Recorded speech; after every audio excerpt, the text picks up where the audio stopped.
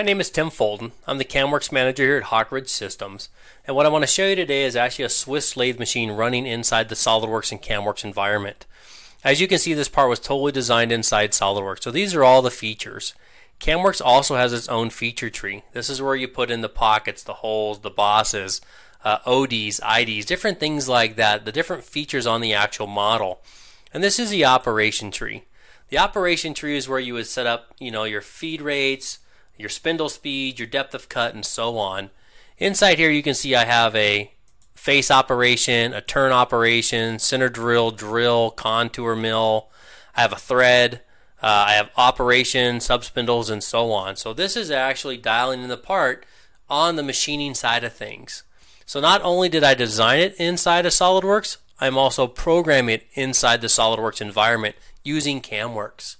Now this machine we actually chose to use is a Ganesh 32CS machine. This machine has 7 axes on it. So as I run the simulation here and showing you how this thing actually runs, you can actually see the tools are being moved around on the actual model. Now in a real environment, the bar would be moving in and out. So we do have different options for CAMWorks. We have a machine simulation package where you can actually design your machine with your tools, your chucks, everything's all set up, and it shows you exactly how it's going to run before you even get to the controller. There's a couple of options. You can run it as CL data if you want to do it just directly out of CAMWorks, or you can run the G code directly out of CAMWorks and it'll show you exactly what's going to happen before you even get to the controller. So here in a second I'm going to show you a video on it actually running on a Ganesh 32CS machine.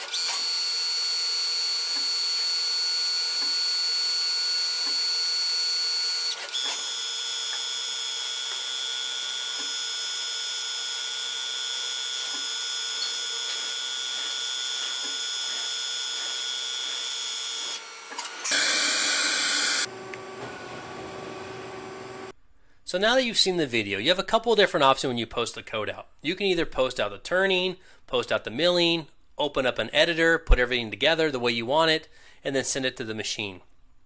Or you can actually get a custom post processor built to match your machine.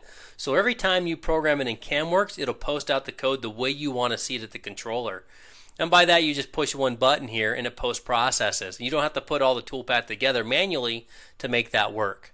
One advantage to this is you can actually go through to SOLIDWORKS, make a design change, come back to CAMWorks, all the toolpath updates automatically, and then you can repost process, as opposed to going back into Notepad and making more and more changes. So just options for you. Appreciate your time. Thanks again for watching.